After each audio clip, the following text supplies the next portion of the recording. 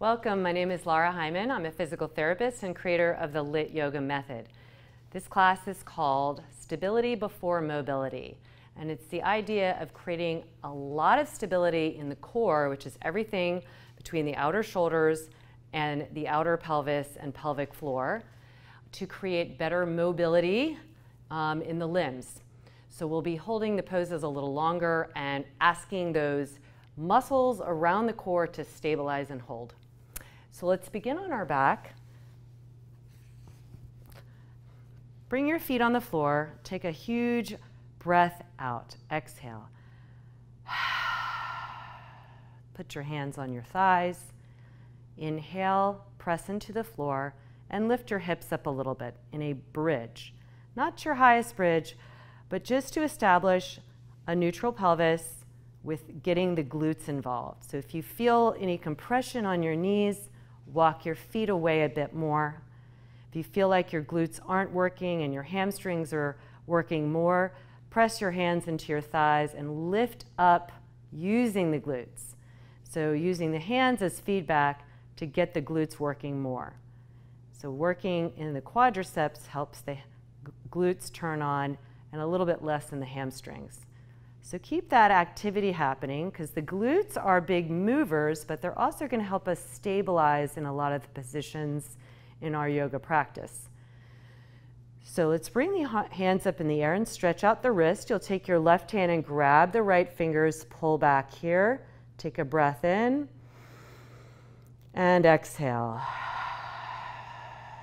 So even here, when I have my hand up, trying not to move anything in the rib cage, but stabilize. So stabilizing the muscles around the ribs on the side of the body will help this arm movement be able to be integrated and not lose the stability from the center.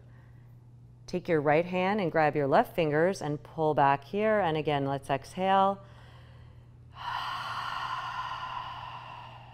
Kind of letting that breath go, but not letting go of what's happening in the center, all the way down to the glutes. And then we'll lower to the floor. Bring your block. If you have a block, it's great to have. If you don't, you don't need a block, but if you have it, we're going to use it. Put the block between the knees, the thinnest way, and you want to feel the knee, the bony parts of the knees, grab the block. Hands come behind your head, elbows are in.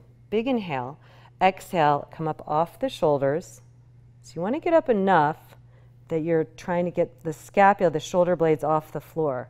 Stabilize in the center by bringing the sides of the ribs, the muscles that attach there, draw them in towards center. Inhale and lower. Exhale, lift up. Squeeze the block if you have it, and then we'll straighten the left leg. So you can do this again without the block, but with the block there, it's helping this stabilization of the inner lines of energy, of the inner thighs up into the abdominals. And then rebend the left knee, put the foot down, inhale and lower. Exhale and lift up off the shoulders and straighten the right leg.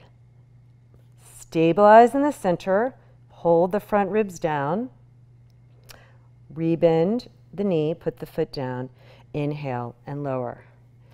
Exhale and lift. Straighten the left leg again. Squeeze the block if you have it. Hold strong here.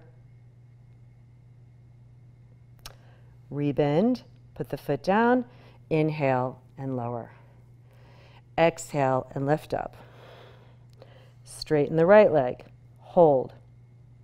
So we're getting the idea of holding while we're moving the limb. Put the foot down, inhale and lower. One more on each side. Exhale and lift. Straighten the left leg. Hold here. Rebend and put the foot down. Inhale and lower. Last time, exhale and lift. And straighten the right leg. And as you're holding, you're not gripping in your face, you're holding in the core. And then put the foot down and lower. So coming up, we're going to come into quadruped. Sometimes people call this tabletop. And the idea here is to align the shoulders over the wrist, the hips over the knees, and then all the structure from hip to shoulder, all that core is stabilizing as we add some movement. The neck is also important because if your head is down, it'll throw off the rest of the spine. So keep the neck long. Pull in with the front body and slide your left leg back so the toes are on the floor, but your knee is extended. And then really dial up the activity of the left glute. So we got to create a lot of stability from the glute and the front body. Then we're going to slide the right foot back. So we'll end up being in a plank. This is a great pose of stability. A lot of stability in the front is required because we already have gravity pulling us down.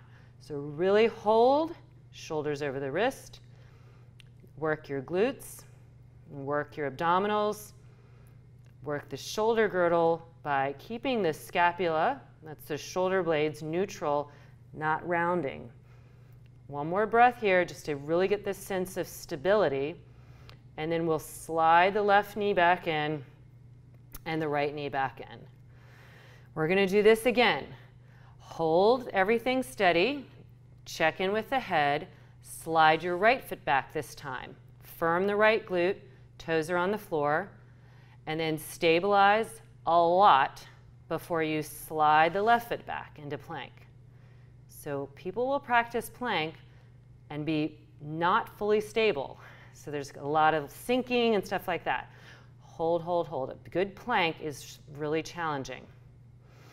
It creates that straight line of energy in the spine, held together through the stability of the core. Slide the right knee in, followed by the left. And feel, that's hard, right? So now we're going to go into down dog. Shoulders are over the wrist. Tuck your toes, hover the knees off the floor, and then lift your hips up really high and start to move some weight back into your feet without unloading the hands. And imagine a current of energy from the hands through the arms into this cylinder of the core. So from outer shoulders to outer hips, everything in between is holding and stabilizing. Big breath here. It's really easy to kind of collapse, and that's not what we want. We want the front ribs lifted.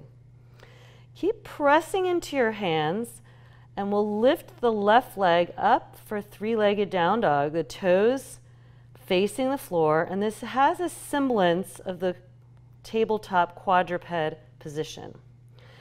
Reaching back through the left leg, pressing into the hands, and holding steady here. Then we're going to take the left foot, bring it forward without picking up your hands. So you're going to push the floor away, stabilize through the center, step as far forward as you can, and lower the right knee into a low lunge. 90 degrees in the front, 90 degrees in the back. All the core is stabilizing, and then you can reach the arms up. Keep lifting the front, the sides, and pulling back with the front. And then take a breath in and breath out. So with more stability, you're also creating bigger breath availability. So that creation of strength and stability allows you to move the breath. If you let your things go, the breath is actually going to be shortened. One more here. And then we're going to bring both hands down. Move the hands forward so that your shoulders will move over your wrist as you lift your right leg up. So we're coming into a standing L. Now if you need a block under your hand, do that, or under both hands. But you can bend this left knee as much as you need to and find that feeling of being in quadruped here as well. So I'm not letting my head round, but keeping the chest open. A lot is happening. Stabilize to get the opening even more in the left leg. One more breath here. And then we're going to step the right foot back, bring our hands under the shoulders for plank. Find that stability in your plank. Really rev up your glutes. Remember the feeling, if you have a block, of the block hugging, being hugged by the inner knee joints. So get that feeling there. Then we'll lower the knees. Lower slowly. Keep the stability in place as you lower to the floor so you're not letting the belly droop. Inhale, cobra, pull back. It doesn't have to be big here. Don't let the head, keep the neck neutral. And then lower a little bit, come back onto the knees, press the floor away, and then lift into down dog. And edge your feet in so that you can feel that weight distribution between hands and feet. Take a breath in and exhale it out. So this time we'll lift the right leg up. Three-legged down dog. The toes are facing the floor. Press into the hands. Hold your front ribs in. Keep the arms straight and strong and feel the core stability in the center. And then we'll step the right foot forward as much as you can without picking up your hands.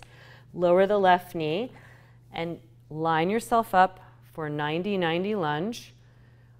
Working the glute, holding and being stable through the center.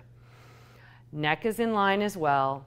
Inhale, reach the arms up and take a big breath in. The side waist gets longer.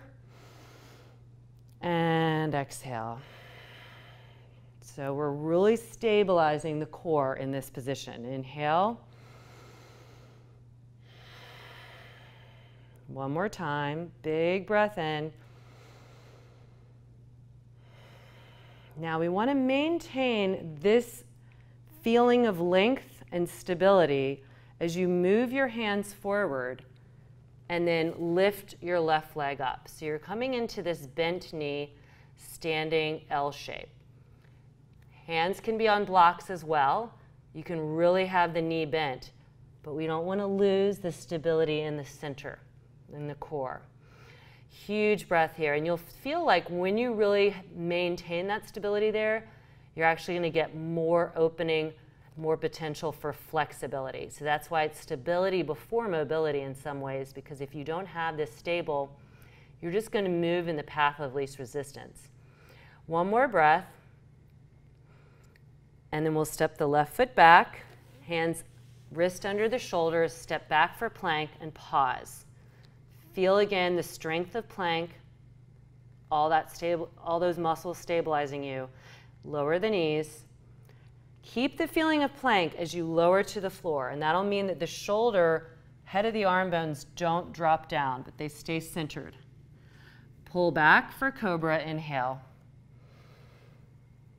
Lower a little bit, press into the floor through the knees, keeping that stability in place, and then lift, down dog, walk the feet in. Take a huge breath in here, and huge exhale. Feel here that stability, that the work that you had in your plank and your quadruped, not letting it go in your ribs, but holding them in.